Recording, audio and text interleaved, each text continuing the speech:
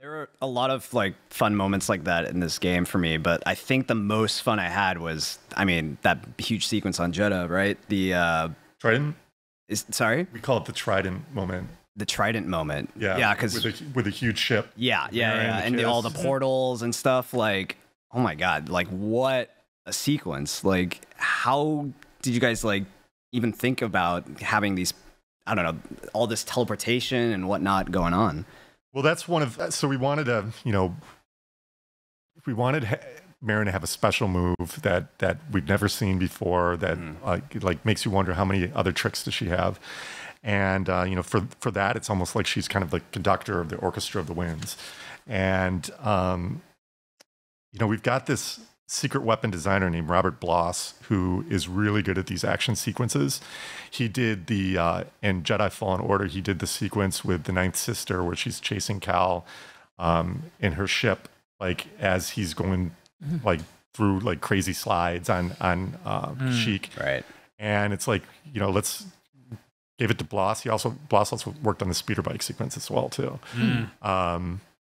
And like go to town on this, come up with something that's crazy. And it was one of those sections it's risky for us as a team, because we're like, you really have to have faith that when all the pieces come together, it lands right. And this one was in kind of like what we would call gray box mode for a very, very long time.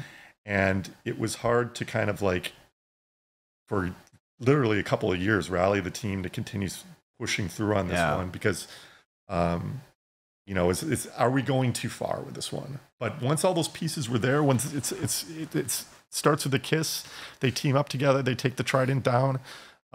It's amazing. And we actually, even when it was in gray box, when we were focus testing the game, we saw it was continuously getting really good scores. Yeah. And that's without any context of like what's happening, like in regards to the magic and the moment, like the kiss. And yeah.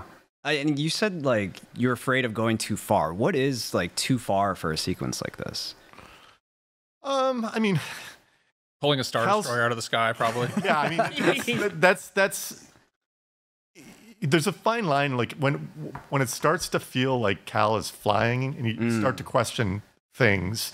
But it's all grounded in this magic that Merrin's created, and it's intermixed with all these Jedi powers that you've learned over the course of the game. So if you look at it in a vacuum, and you haven't played the game for 12 hours up to that point, it might feel like you've gone too far.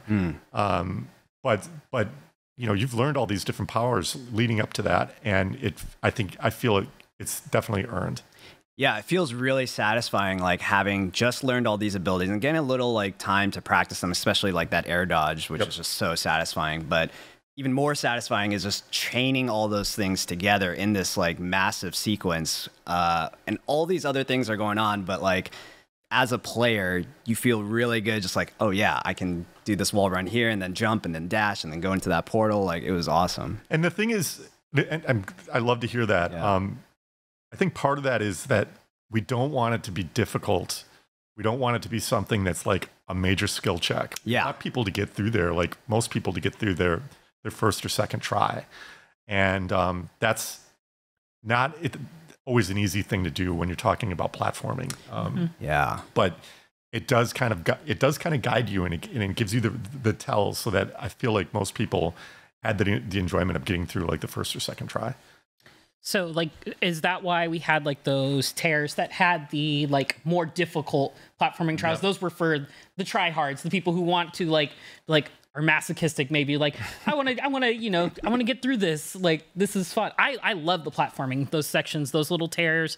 Those were great. I love those it made me a better player, because I was able to, like, I was like, oh, I can use this platform to get this. And then I found myself like using some of those tricks in some of the later stages to be able to platform to things quicker than maybe the laid out pathway because of those. Yeah, that's what they're there for. I mean, it's a space not only for Cal to train, but for you to train as well too. And it's us putting value into things that are off the main path, for those rewarding people for that explore those. Same with the meditation, like kind of like puzzle rooms that we have and everything. Like it's all opt-in. Like if you want to do it, you can do it. If you want to check out, you can check out. But it was really important that we give the player that type of freedom. What was your guys' kind of like philosophy going into those like the Jedi temples that we're kind of like diving into and solving all those puzzles? Because, you know, Zelda came out like years ago, Breath of the Wild had all these shrines with all these really cool intricate puzzles, and then, you know, Fallen Order didn't really have that to my memory, if I don't remember. We had not opt-in ones. We had like when you learn the Force, we had a lot of puzzles in the game, and you know, I would be lying if I didn't say that like we definitely draw inspiration from Zelda. We have a lot of cool mechanics in the game. We have some really talented level designers that like doing creating puzzles. You know, it's kind of like they have like this toy box of different mechanics that they can use to create these intricate designs. And again, it's all about creating these challenges for those who want to take part in it. And we had kind of a clever wrapper that these like were old like High Republic like kind of training centers. Like we called it like this is kind of like their NASA pilot training facilities type thing.